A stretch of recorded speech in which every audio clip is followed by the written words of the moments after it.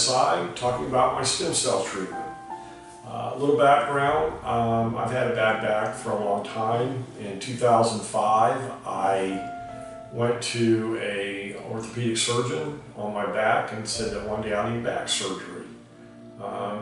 Fast forward 2015, it got very, very painful. I contacted him and I had back surgery, supposedly 3 to 5 days in the hospital, 3-month recovery. I ended up having 3 back surgeries, a hematoma the size of a liter on my back, on my spine. They found out they nicked my spinal cord. In 6 weeks in the hospital, about a year and a half later, I'm still in pain. I was up on at least 10 pills a day for pain, and my pain level was about a 10.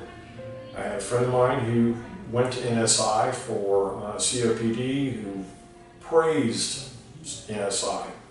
So I said, you know, what the heck, I'll try it. Came in here, had a meeting, actually 2. They told me that I was kind of messed up and that they could try and help me. I said, you know what, let's try it. Well, that was on May. This is now September. All I can say is I had my pain level on medicine was a 10. I hurt, I couldn't do anything around the house. I walked through 400 feet before the stem cell, and my pain level would be a 10, lasting for hours.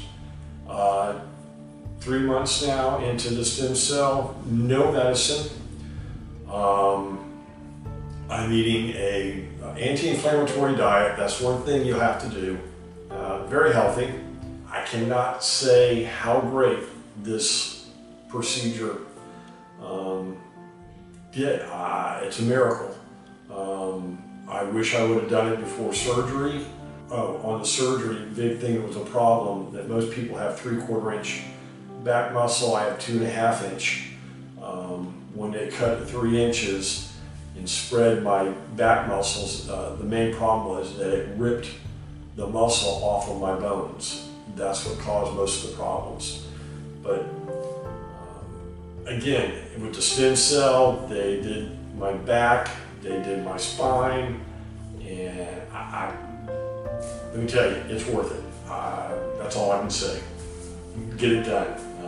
Knees, shoulders. I've had friends, 2 or 3 people I've contacted actually did stem cell, and every person has said that it has helped. That's all I can say. It does work.